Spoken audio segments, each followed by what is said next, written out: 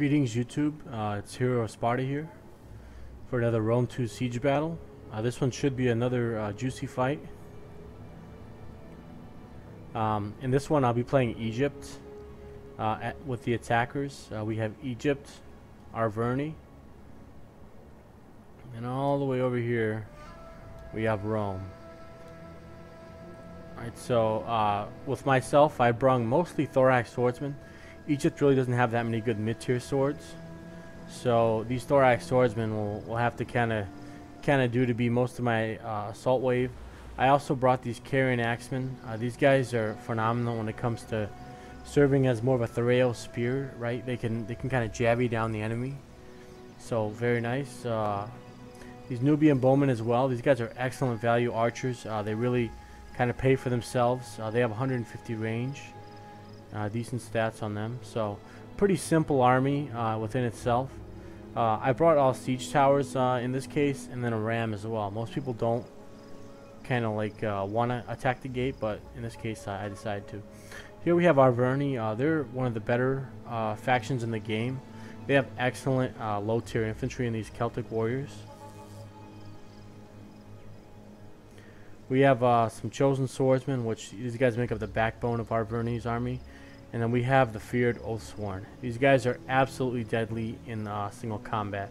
So if they're not getting arrowed down, they're going to rack up a ton of kills. They can easily get 300 kills, to be honest. It's not a stretch. And then here we have Rome. You know, I'm not sure if he was a newer player. But Rome is definitely going to draw a lot of attention in this battle, as they always do. He brought some auxiliary infantry. In my opinion, in sieges, these guys are pretty useless. So maybe more of a cannon fodder unit. Some Hastati in the towers. He has his auxiliary Balearic slingers and auxiliary Syrian archers. Great range units from Rome. And then here we have Evocati cohort, which in my opinion, they're one of the most cost-effective units in the game. They can really even take on other elite units and cause tons of casualties. So good on him to bring them. And yeah, just more Evocati cohort. So you know, good on him. He's gonna start his assault, and then, as we see later in the battle, he's gonna draw a lot of attention for like what he's doing. Yeah, so let's get to the battle. So here again, we're attacking on two different sides. The reason being is just that this wall on this map is just not big enough for more attackers, right? So we're attacking, you know, kind of on two different fronts. In this case, Rome is going to draw a lot of attention. They really want to get Rome off the battlefield, so you know he's going to have Desert Cav harassing him. You know, that being said, a lot of people when they play Rome, you know, they get a little angry that they get more attention. But in my opinion, like if you're playing the most powerful faction in the game, even if they sally on you, right? I've played Rome before where I've had Parthia sally with the entire cavalry army. I've had little to no spearmen, right? And I destroyed the entire army just because Roman units are so strong. They can stand up to heavy cav charges. You know, any projectiles that are thrown at them, you know, they can kill any infantry. So they're really the strongest units in the game, right? So anytime Rome sees a sally, right, or they see cav out here, those are free kills, right? And he should really treat them as such. But as you can see, you know, we have Carthage committing to this. Galatia, which is a great infantry faction, they're going to be in this wheelhouse. And if we go to our side, you know, we're again attacking the walls together. I'm going to be facing primarily Nabatea. We just have a little bit of movement in the back lines here. Some desert levy, you know, some throwaways.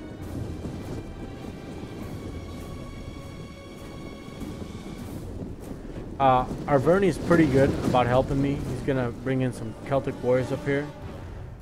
You know, very nice from him. Again, I preferred really to have kind of everyone have, you know, their section of the front, right? So this could be my section, and Arverni have his, right? Because it's just easier on everyone than micro. But you know, him helping me out's not bad as long as he can keep his micro under control. You know, so again, I'm moving my army up together. I don't see that there's wall artillery, so we're going to be moving up these Carian Axemen. Just because when I hit these walls, I want to keep funneling in troops, right? I want to hit the walls. I want to break down these gates, and I want to hit them pretty hard at once. Here we have again more of Nabatea presenting itself. These Nabatean heavy archers, always a staple of Nabatea. These guys are tough to get rid of. They have tons of armor, and they're going to be a challenge, to say the least. We have some more Nabatean axe warriors, pretty good infantry. They kind of hold the line here. We have Galatia, Galatian swords. You know, some good low tier, medium tier infantry.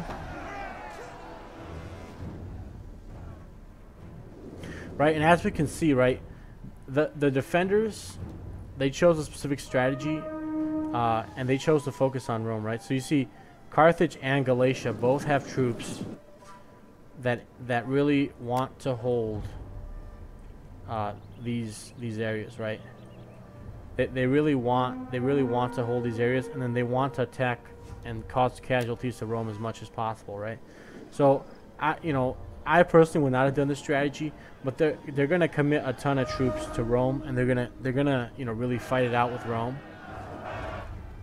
But they're gonna leave primarily Nabatea to kind of defend a lot of this, with a little bit of help from Galatia, right? But primarily Nabatea to help with this. And on top of that, they gave up the walls, right? And this, in my opinion, is a cardinal sin in sieges. Once you give up the walls, right, you've given up a lot of potential kills that you could have gotten. You've given up a lot of casualties that you could have presented the enemy with, right? So I'm just going to move my men down and start engaging. Right, I've busted through the gates, so a pretty well coordinated assault if you look at it, right? Most of my siege towers disembarked at the same time.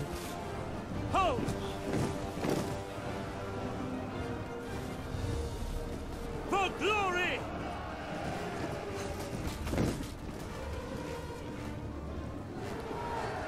Just gonna clean up this desert levy. These guys aren't really good for much, to be honest. And that's part of the opponent's plan, right? They're gonna put, they're just gonna be trying to delay me pretty much, as much as possible. They're gonna try to delay both of us, to be honest. They try to cause some casualties, try to delay us, while they really focus on Rome here, right? They have tons of troops sitting here waiting for Rome. And Rome, I'm not sure if he's a newer player, potentially. He seems like he's doing pretty competently in the assault. Again, I would have just started moving down here, and I would have went full force into this. He's losing his archers here.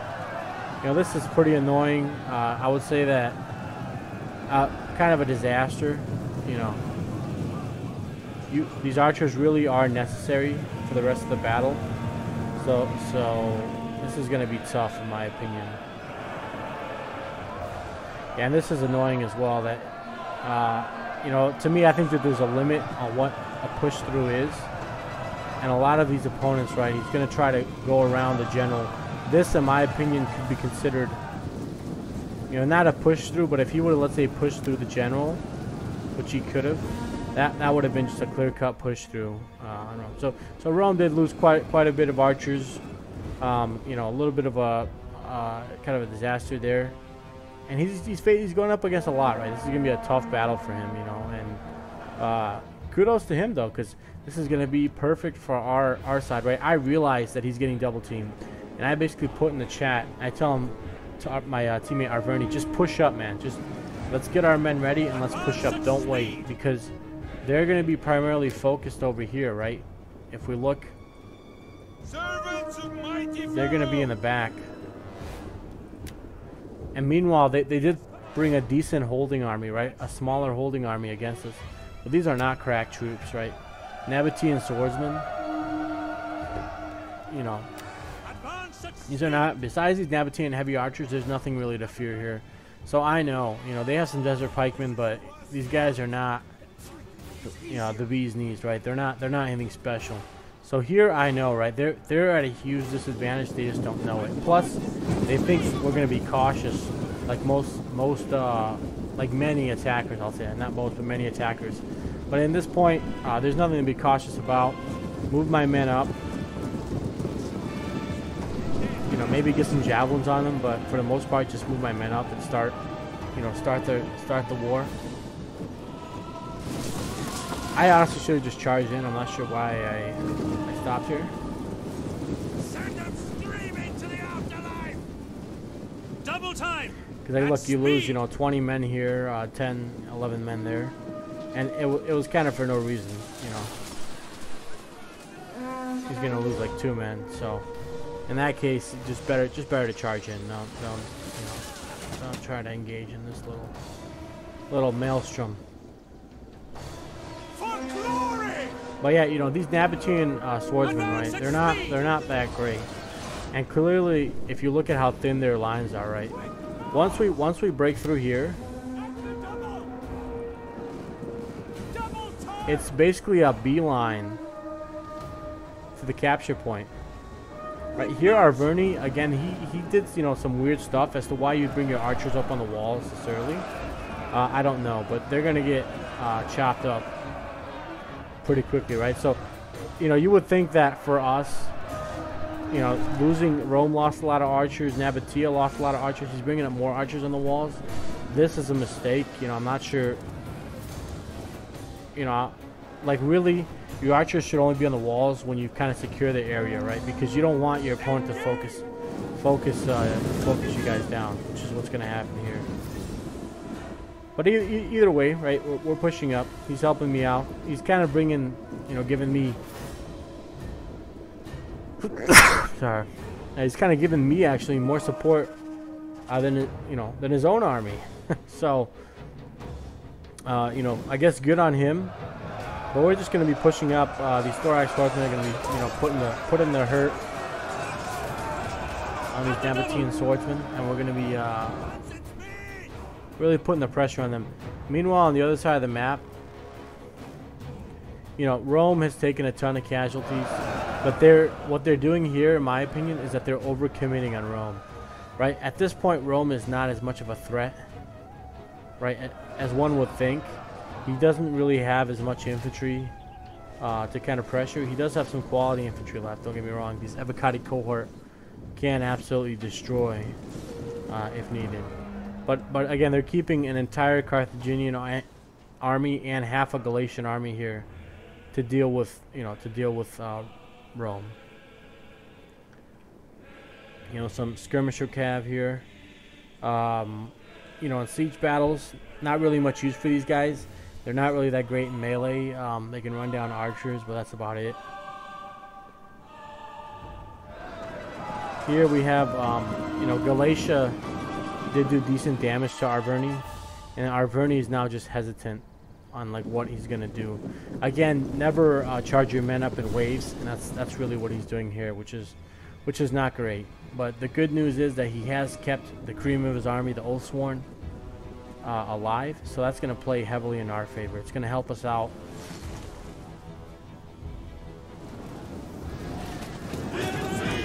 Just gonna help us, you know, kind of win this fight and not have to worry about it. Right, so over here, you know, the swords are breaking.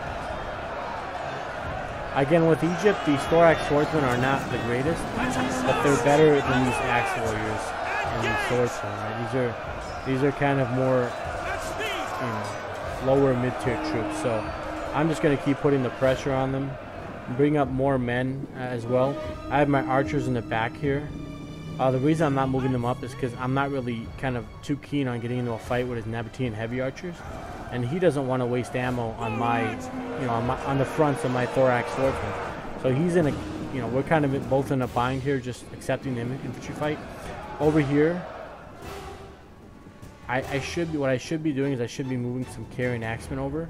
I do see the pikes. Again, with pikes, it's better to save them for later in the game, like when your enemies has exhausted their ammo. But in this case,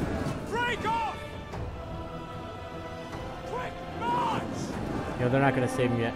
So here he's doing a good job. One thing he's doing that I like is, and then good players will do this often, he's not sending his army over here. That's great because he's holding these men, right?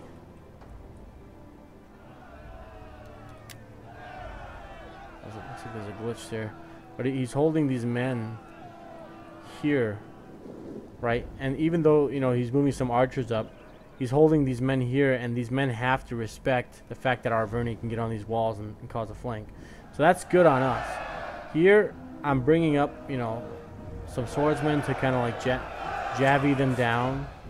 And then I'm also bringing up, I should be moving over some carrying axemen pretty soon to javvy them down. Carrying axemen, that's really where they prove their worth, is just their javelin capabilities. Over here, he has a huge problem, right? These axe warriors are getting chopped up. He's you know, he's trying to kill some of these Celtic warriors. The carrying axemen do have a decent shield. But yeah, he's trying to kill some of these guys. I'm killing his pikes. You know, nothing's gonna save your pikes. You can't hide behind infantry, to be honest. So I'm killing these pikes. And again, he did attack the pikes head on, but I think I'm gonna get some javelins into them, because these are not the good pikemen. They're the desert pikemen. They're a little bit cheaper pikemen. Advance at speed! Right, so Nabatea, I think, just didn't really realize this was happening. And he almost charges archers into combat, but he's in a huge bind here. These pikes are not going to hold up to anything. Right? They've lost a ton of men. These pikes are really gonna suffer. Right, and he doesn't have the men to kind of hold back this tide of war.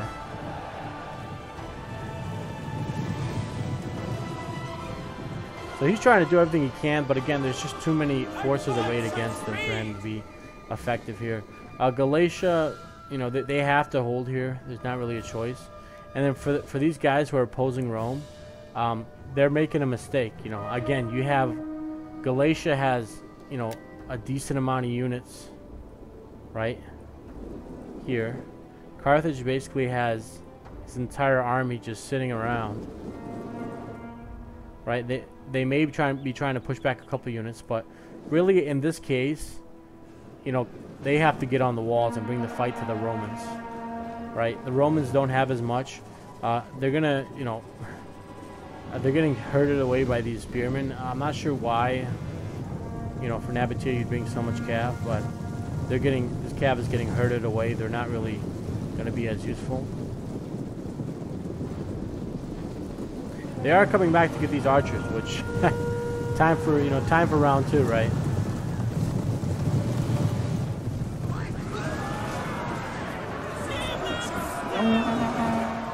So good on him, good on Nabatea for that. You know, archers are key to your victory, so if you're just letting them die like this, it's going to be a very tough time, no matter what faction you are. Good on him. You know, Rome's getting his general, which is nice. These desert cav are not that great in any real battle, right? They can't really do much, so they're just going to get cleaned up.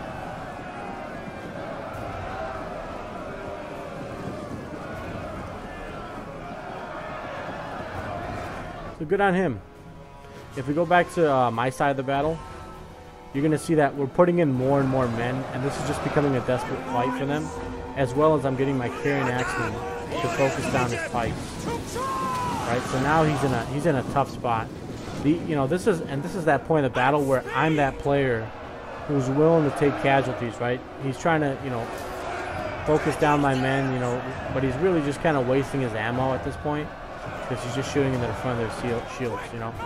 So at this point, I'm the player who's saying, hey, I'm ready to take casualties. I'm ready to push the lines, right? I still have a decent amount of men back here, which, you know, I really should have brought into the settlement at this point. And that's the good thing about Egypt, is that you can be so cost effective with your archers that you're gonna be successful in terms of, you know, having the numbers to continue these fights. He doesn't have the numbers. I've bled Nabatea dry. You know, he has caused a decent amount of casualties. He has a good angle here, but he's wasting ammo on these Nabatean heavy archers. And my thorax swords are pretty well armored. They're not gonna drop for you know, quickly, to be honest. He's making me suffer with that catapult. That catapult is gonna get some justice later in the game. Hey, trying to shoot at my archers. You know, really, I think he probably should have targeted my infantry, disrupted them, but.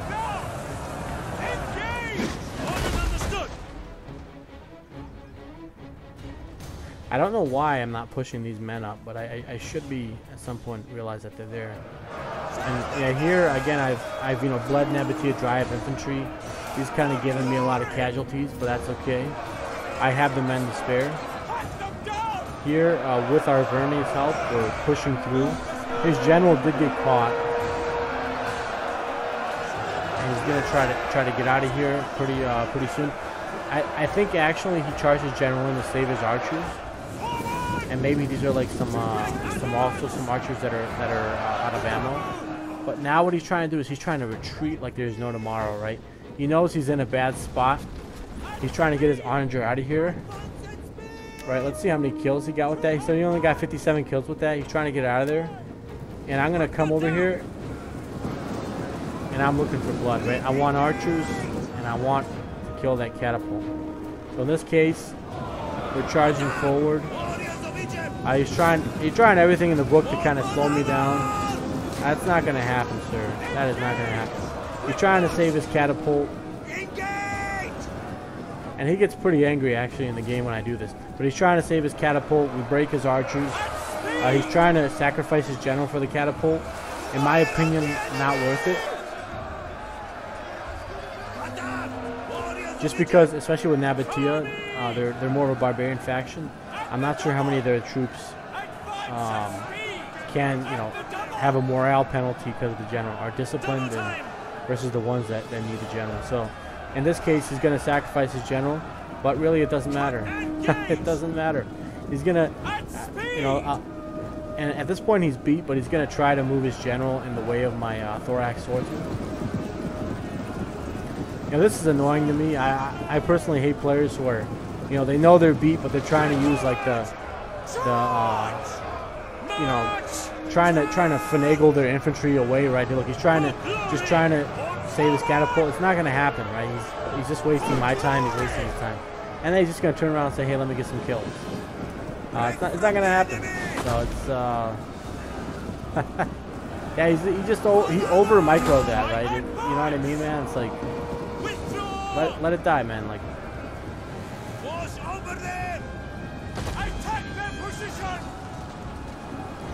And at that point, you know, just get the javelins out. Let's put that general to sleep, and let's clean this mess up.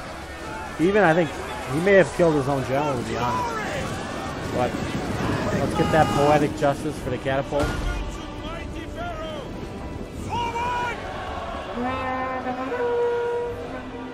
And here we have a complete breakthrough. Galatia over here is getting manhandled. Right, with all those men they lost, they just couldn't really hold his front. So he's going to be pushing in, and I'm going to be pushing in, right? And here they make one of their most critical mistakes, right? They still have and are still focusing an entire 2 armies against Rome, right? That's how dead set that they are to fight off Rome, while leaving us scot-free. So really, the MVP of this game, even though I would say it wasn't by skill, was probably Rome, because he took all this heat and he's distracting, you know, an army and a half over here, right? They're still, you know, they still haven't even moved these Galatian swords in the position, right? Meanwhile, we've broken through, right? And another thing too is that we have this ledge over here, which is going to be key since they don't really have much ammo left to fight us off. So I took casualties, but I have men, you know. These guys, I'm not even sure if I just completely forgot about them, to be honest. Which is kind of sad, to be honest, that I had these men just sitting here. But yeah, I forgot about them, unfortunately. And here, again, they've made a huge mistake. They've, you know, overly focused on the other side of the battlefield with Rome, and they've just left us wide open. So what are we going to do? Get our archers in position, and we're just going to take them out. You know, Galatia is streaming back men. But you know, at this point, I would have just retreated everybody back. I would have just, you know, assemble at the town center, and you know, launch a last-ditch defense. I think Carthage does have ample amount of men that they can retreat back. It's not worth like what's going on here. He's not really going to get a lot of what's going on here. But anyway, I'm bringing my archers up on this ledge. They don't really have that many archers left. I think they have some Nabatean heavy archers. Mercenary Syrians from Galatia. And they don't have much left. He is trying to bring out some Scutari Iberian swordsmen. Not bad infantry.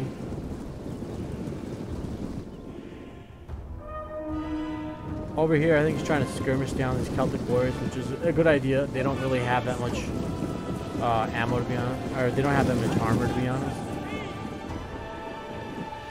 And he's you know, at this point, they're really in a tough situation because I have my archers up on the ledge. Right, we have a full-on infantry attack, and they don't have much infantry. So this is why, you know, this is why you really keep, I advocate one army per front, right? Because if you notice back here, they have an army and a half fighting over here, so they're distracted over here. And then they have an army and a half, right? Mixed army, 3 armies really fighting over here. So 2 of the players are distracted on the other side and over here, right? So they can't really mount an effective defense, and that's what you're seeing here, is that they're about to give up a flank. At the double! Right, because he's trying to micro in too many places. Another thing too is that I'm focusing down his Cretan archers. Right, I'm pretty sure he's microing elsewhere, so he just doesn't even realize it. At speed! At the double! Yeah, so these guys are pretty much done. Then I'm gonna go for these Galatian swords.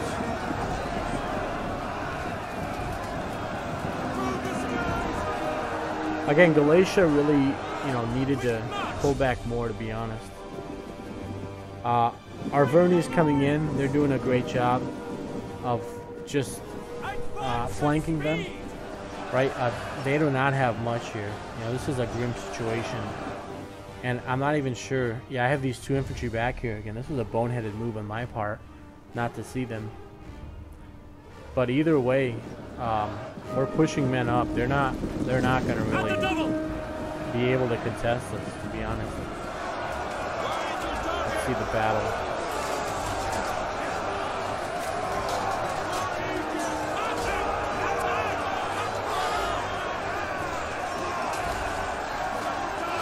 Yeah, so arrows flying, you know, a tight battle line, but we are going to be able to overwhelm them. Again, I'm what I call bodying him, right? I'm putting the full force of my army. I have more funds,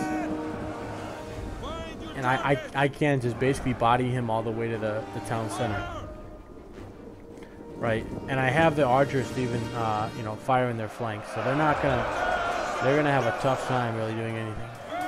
This is kind of a waste of ammo, to be honest. I don't think they had any ammo. I was gonna go after this Libyans. Not a concern.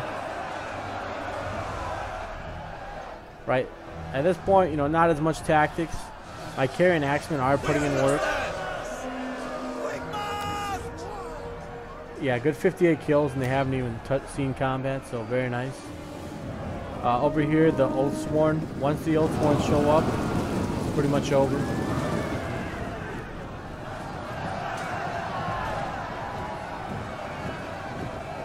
I'm not sure what he's doing right here. He's just kind of falling back a little bit. Maybe trying to avoid some arrow fire, but yeah, it's weird. And again, the defenders, they're just content. You know, Rome is pretty much gone, to be honest.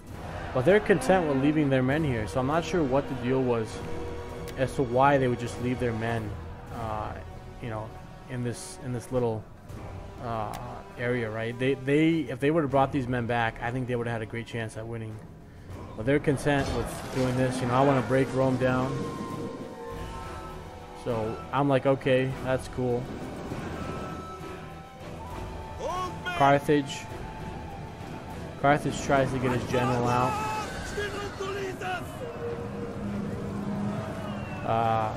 Not on my watch. There are no cowards in this battle.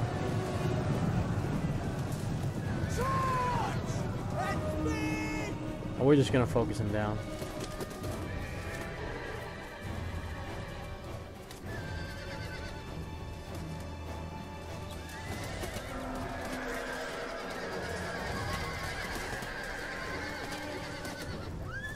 Yeah, so this battle really, again, there was not, I would say, too much that was special about it in terms of maybe tactics, but strategically it was a great play on our part and a big blunder on the opponent's part, right, where we saw that they were focusing on Rome, right, on the back end.